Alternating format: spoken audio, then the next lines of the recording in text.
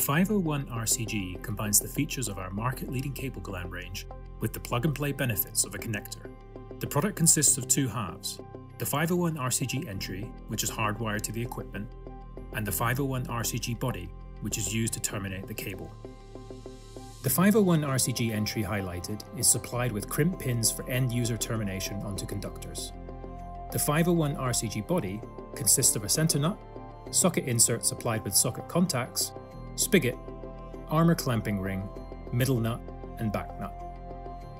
501 RCG entry installation guide. Take the conductors, which are to be hardwired into the equipment. Strip 5 mm of the conductor. Slide pin contact over the exposed copper. Ensure that the insulation is tight to the contact with a maximum of 1 mm exposed copper.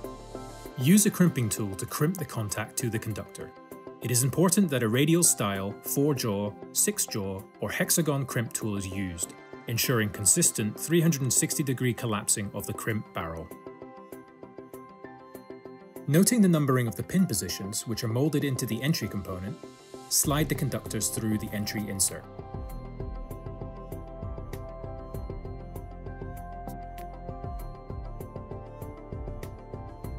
The next step requires a pin insertion tool. This can be purchased from Hawke International as a separate item. Use the pin insertion tool to push the contact into the insert until you hear the engagement click. Repeat for all positions. Inspect the contacts to ensure they are straight. If needed, adjust with the insertion tool. Slide supplied IP washer over the conductors and entry thread.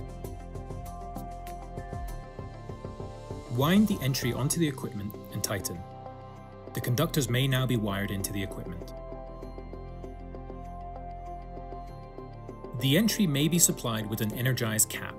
In order to fit this component, firstly align and engage the keyways. Screw the cap onto the entry until hand tight. Using a tool to ensure the entry cannot turn, use a second tool to tighten. It is now permitted to energize the equipment.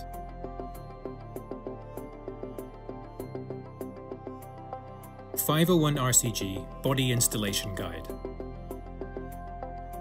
Prepare the cable as detailed in the assembly instructions. Ensure the armor or braid is correctly cut and stripped. Dismantle the components of the 501 RCG body as shown. The socket insert will come away from the spigot when squeezed. Slide the back nut and middle nut onto the cable. Confirm the orientation of the armor clamping ring is correctly orientated to suit the cable type, then slide onto the cable. Slide the spigot over the conductors and push the shoulder up to the exposed armor or braid. Slide the clamping ring back up the cable and over the armor or braid as far as possible.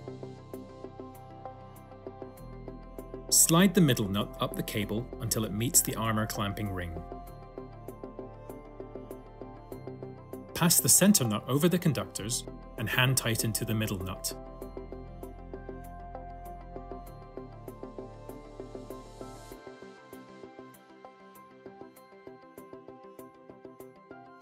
Grip the center nut with a wrench. Using a second wrench, tighten an additional 1/2 to 3/4 of a turn.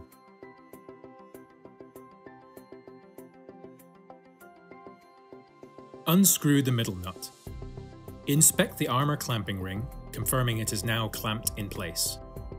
If clamping is not satisfactory, repeat the process.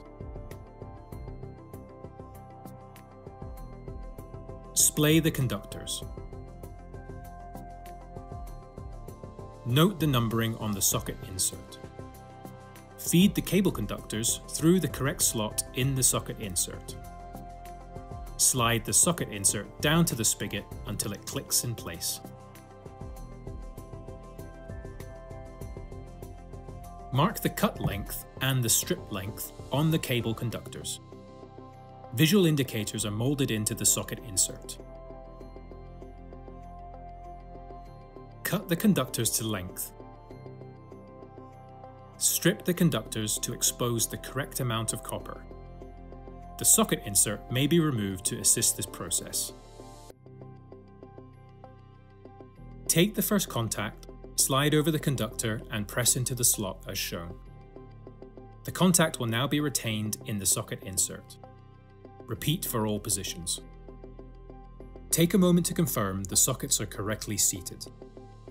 Visually confirm all the contacts are concentric to the openings in the tip of the socket insert. Visually confirm all the contacts are correctly rotated so that the grub screw is in the center of the slot. The product is supplied with a sachet of thread locker. Apply a drop to each of the grub screws and tighten with a screwdriver.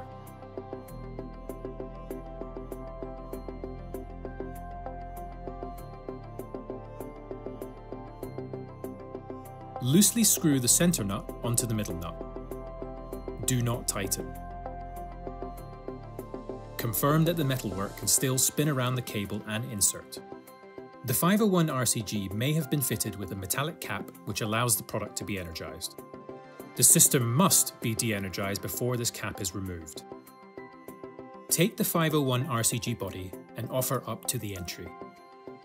Ensure the keyways are aligned. Engage the body into the entry and hand tighten. Grip the entry with a wrench and use a second wrench to tighten the center nut. Hand tighten the middle nut.